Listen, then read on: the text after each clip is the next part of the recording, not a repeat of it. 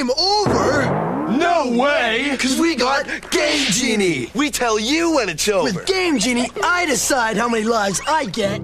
For many of us in North America, the Game Genie was our first encounter with a cheating device for video games. The Game Genie allowed you to enter in codes that could grant you infinite lives, the ability to jump higher, skip levels, and more. Though it was quite popular, the Game Genie was discontinued in the mid-90s, and another cheating device made for the new generation of powerful 32-bit consoles rose to prominence in North America when Interact released the GameShark. Interact Accessories welcomes you to the mind-blowing world of video game enhancements with our new GameShark Pro version 3. GameShark Pro, which is more technologically advanced than any other game enhancer on the market today, promises to take your gameplay to higher levels.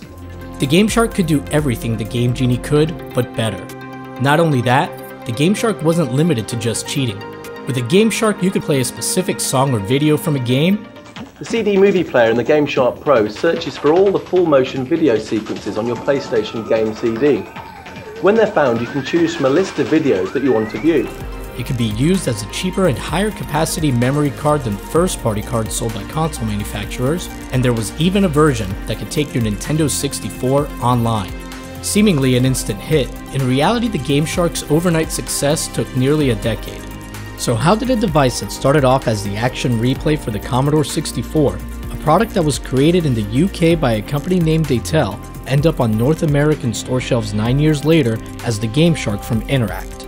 Today, we're going to look at how Daytel's Action Replay became the forefather of video game console cheat devices and partnered with a US company founded by a 25-year-old to, at least for a little while, rule the cheat device market on both sides of the pond.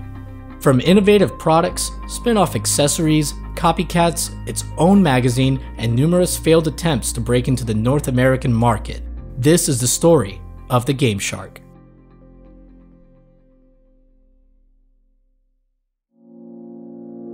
It's impossible to talk about the history of the GameShark without talking about its origins as the Action Replay. After all, the GameShark is at its core an action replay, designed and produced by Daytel, but sold in the US by Interact/STD Entertainment, also known as Standard Entertainment. Daytel's Action Replay has a long and storied history. In fact, the Action Replay for the Commodore 64 is sometimes credited as being the first cartridge-based cheat device. In reality, the first two versions of the Action Replay originally used a pre-existing device, the Snapshot 64, as its foundation. The Snapshot 64 was a device that, among other things, could bypass copy protection to copy programs, as well as inspect and modify a game or program's code. Daytel had a business partnership with Snapshot 64's parent company, LMS Technologies, who allowed Daytel to use the Snapshot 64's technology. Before releasing the Action Replay line, Daytel had previously sold AM/CB radios in the UK. Eventually, the company began manufacturing third-party accessories and hardware interfaces for home computers such as the Commodore 64, Amiga, and ZX Spectrum. Their foray into the computing world would eventually lead to the creation of the Action Replay, which would also see releases for the Amiga and PC. The Action Replay's ability to execute what are called peek and poke commands allowed users to set the number of lives, ammunition, and other in-game parameters. The device also let users create a snapshot of the Commodore or Amiga's memory and then dump it onto either a disc or tape. With these snapshots, users could restart a game right from where they had previously left off, thus the name Action Replay. People soon realized that the Action Replay snapshot and ROM dumping capabilities provided an easy way to create copies of games. While some consumers may have loved this, the European game industry did not. The Action Replay, along with some of Daytel's other copying devices, were blamed for damaging the then fledgling game market. Allegedly, the Action Replay was in part responsible for UK's Parliament enacting the Copyright Designs and Patents Act of 1988, which explicitly addresses this type of software copying.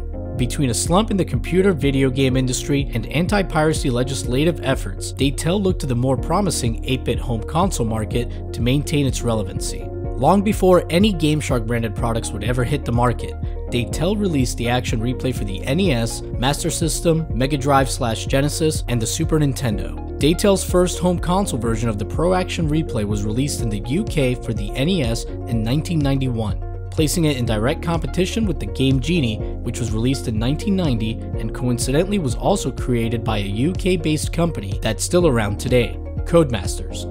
The codebook included with the Pro Action Replay only covered codes for 19 NES games, as opposed to the Game Genie codebook, which included codes for more than 290 games.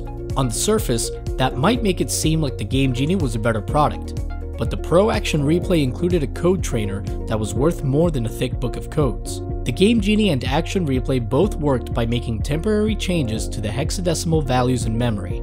The Game Genie recoded or hid those hexadecimal values into Game Genie specific codes. This made it difficult for a user to create their own codes outside of making wild guesses. The Action Replay, however, did not obfuscate its codes. This meant that with Action Replay's trainer feature, a user could fairly easily discover new codes for nearly any NES game they owned, as the codes would follow a similar pattern and the trainer would let the user more quickly determine what the values within the codes controlled inside the game. The Pro Action Replay also added the ability to play NTSC games on a PAL console. The Game Genie's success in North America led to Daytel using a Florida-based company, Coast to Coast Technologies, to distribute 2 Genesis cheat devices in the US in 1992. One would simply be called the Action Replay, and the other would wear the more familiar Pro Action Replay name. The US version of the Sega Genesis Action Replay retailed for $69, while the Pro version sold for $89. With the major difference being that the Pro Action Replay included a code trainer that was absent on the cheaper model. Coast to Coast Technologies appears to have been owned and operated by Daytel themselves, as Coast to Coast business license lists the founder of Daytel, Michael Connors, as one of its directors. Despite boasting more features than a Game Genie, Coast to Coast Pro Action Replay cartridges weren't nearly as successful as their Game Genie counterpart, and by the end of the year, Coast to Coast Technologies was no longer in business. Daytel then licensed the sale of the Action Replay to Innovation, who announced that they would market their version under the name Game Wizard. Innovation released their Game Wizard in 1993 for the Sega Genesis, as well as the Super Nintendo and Game Boy. Like Coast to Coast Technologies' previous efforts, Innovation also failed to compete with the Game Genie, even though the Game Wizard again included unique features not found on the Game Genie. So why were the seemingly superior Action Replay-based cartridges defeated again and again? In a word, Galoob.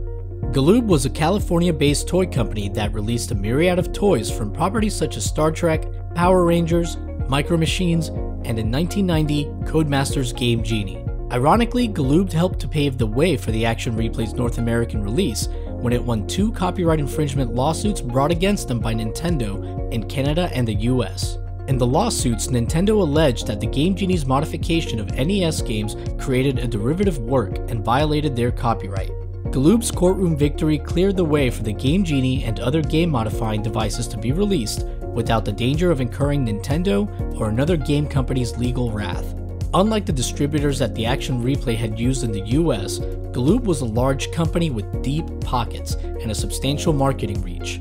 All Game Genie releases were backed by a large advertising campaign, frequent free code updates in gaming magazines, and came in a flashy, glossy printed box.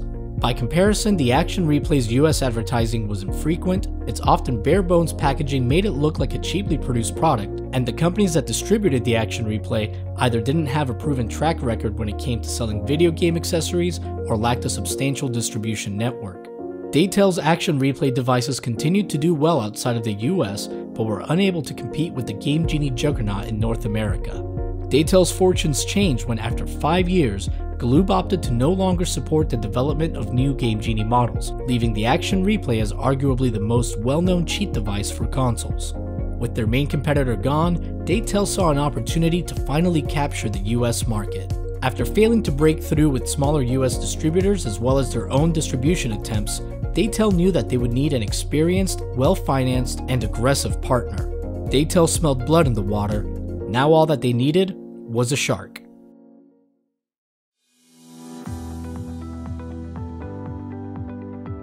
The GameShark made its retail debut in January of 1996, but its road to success is surprisingly long, complicated, and involves no less than 7 companies. The GameShark's distributor, Interact, was the brainchild of Todd Hayes, a young entrepreneur from Maryland. Less than 6 months after graduating from Pennsylvania State University in 1987, Todd began working for an import-export company called Acemore International Limited. Although AceMore had numerous projects in Southeast Asia, only one of them was making any money: the importing of controllers for Nintendo and Sega consoles. By Todd's own admission, their products were of poor quality and the company folded in 1991. Wanting to stay in the video game industry, Todd flew himself to a trade show in London, and it was at this show, over a beer at the Hard Rock Cafe, that he convinced an executive from Hong Kong-based Standard Holdings Limited to give him a chance and the capital to start a US distribution company for video game accessories. Hayes' new company would be named Standard Entertainment USA, who would act as a subsidiary of Hong Kong Standard Holdings Limited and distribute their products in the US under the brand name Interact as well as Performance. Over the next few years, Todd Hayes and STD were very successful in the US, and it wasn't long before they had cornered a significant portion of the third-party accessory market in the US. Their success got the attention of Rakuten, a manufacturer and distributor of consumer electronics with a penchant for purchasing other companies. In September of 1995, Rakuten purchased STD Holdings Limited and its subsidiaries. Shortly after Rakuten's purchase of STD, the UK-based creators of the Action Replay, Daytel, struck up an agreement with Interact to distribute the Action Replay in the US. Finally, after years of false starts, Daytel's cheat device would be front and center in North America, now rebranded as Interact's GameShark. In January of 1996, the GameShark debuted for both the Sony PlayStation and the Sega Saturn. Both were massive improvements over the Game Genie that most gamers in America were accustomed to, and the GameShark was just getting started.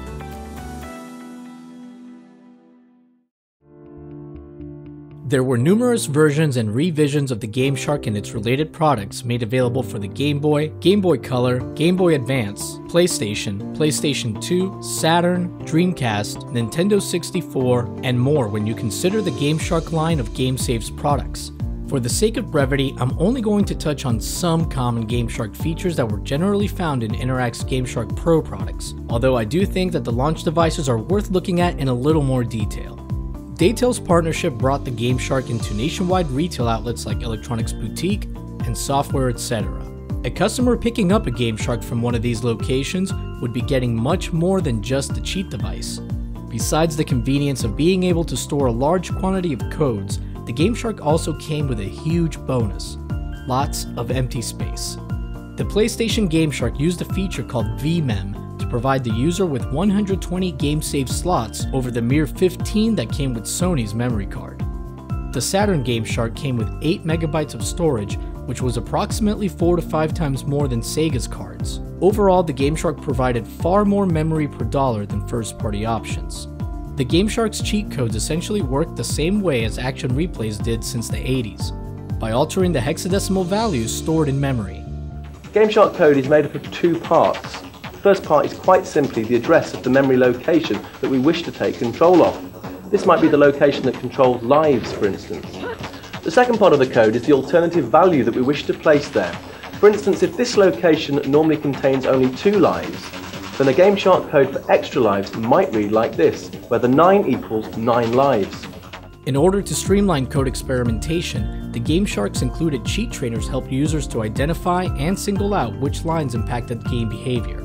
Besides game cheats, there were other features such as the PlayStation GameShark's ability to let a user browse through the files on a disc, an FMV player to view cutscenes without playing the game, and even a serial port to allow you to connect your GameShark to your PC to make it even easier to locate and enter in new codes. The PlayStation GameShark connected to a port on the back of the console, and is supposedly one of the reasons why Sony removed this port in future PS1 models. This led to the creation of the CDX line of GameShark products, which instead of plugging into a port, used a boot CD in combination with a card similar to regular PlayStation memory cards to store codes. The Saturn version of the GameShark plugged into the cartridge slot, and although it lacked the built-in code trainer, it did include the ability to play games from other regions. The Dreamcast version of the GameShark would employ a system similar to the boot CD memory card combo of the CDX.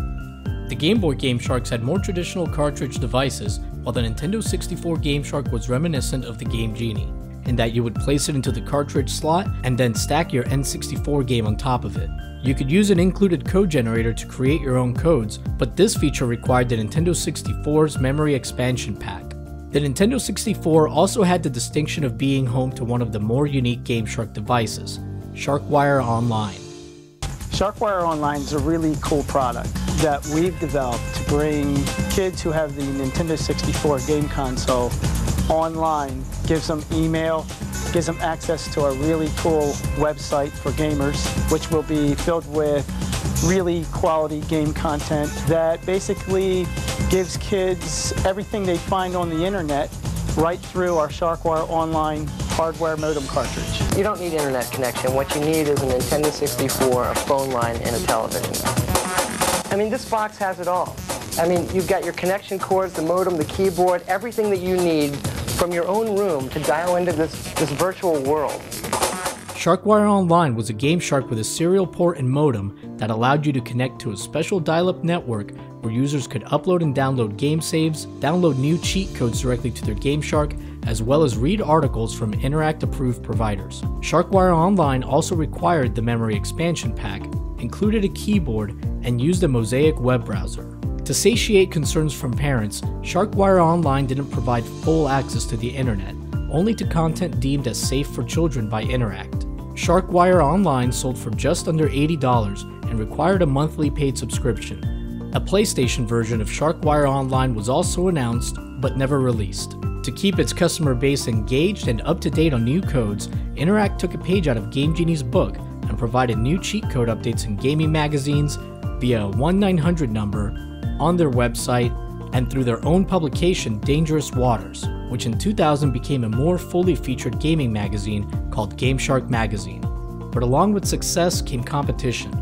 Although its competitors would never reach the heights of the GameShark, they were able to turn one of the GameShark's key features, the ability to easily edit and create custom codes from hex values, to their advantage, and created their own cheat devices such as the Exploder and Codebreaker. Partly out of fear of having their codes used by competitors, the PS2 version of the GameShark used a proprietary coding system that couldn't be easily deciphered by end users, essentially restricting GameShark code development to Interact and Daytel. With Interact announcing a GameShark for the GameCube as well as continuing to produce a steady stream of other GameShark-related accessories, there looked to be no stopping Interact or the GameShark brand. Appearances, however, can be deceiving. An Orlando Sentinel article from August 21st, 2002 revealed that Interact's parent company, Rakuten, had defaulted on its debts, which now total $235 million. A follow-up article from September stated that Rakuten had been losing money for the last few years, and its executives placed the blame squarely on its video game division. Just 3 months later, on December 5th, 2002, Daytel ended their distribution agreement with Interact. Interact and Rakuten were in trouble, and this time there was no cheat code that would be able to save them.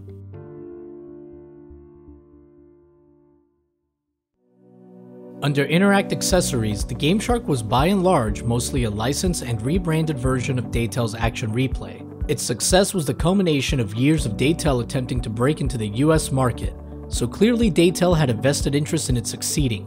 Yet in some ways, Daytel actually acted as a competitor to the GameShark. Even after signing an agreement with Interact, Daytel continued to sell its own GameShark-like cheat products in the US through a company called Rocket Game Products. In this ad from a June 1998 issue of Electronic Gaming Monthly, Rocket Game Products advertised several non-GameShark cheat cartridges under the brand names Cheat Factory, Game Killer, and Racing and Combat Champions. Most interesting of all was a Game Boy emulator for the Nintendo 64 called Game Booster that also included cheat code capabilities. The Game Booster, like all of the devices I just mentioned, were created and manufactured by Daytel. Rocket Game Products may have been based out of Clearwater, Florida, but it wasn't just some company importing Daytel-made devices from the UK. Like Coast to Coast Technologies before it, Rocket Game's business registration listed Daytel founder Michael Connors as one of its managers. Rocket Game Products didn't just sell Daytel devices, it was Daytel. Interact actually sold unlicensed Rocket Game titles for the Game Boy Color on GameShark.com, so they either didn't mind the competition or had no choice in the matter since this was a relationship in which Daytel had the majority of the leverage. Either way you look at it, Daytel was in direct competition with Interact and the GameShark. When Daytel announced the end of their agreement with Interact in December of 2002, they issued a press release stating that they would begin distributing their cheat devices themselves in the US under the Action Replay name through another company they had established in Clearwater, Florida, Daytel Design and Development.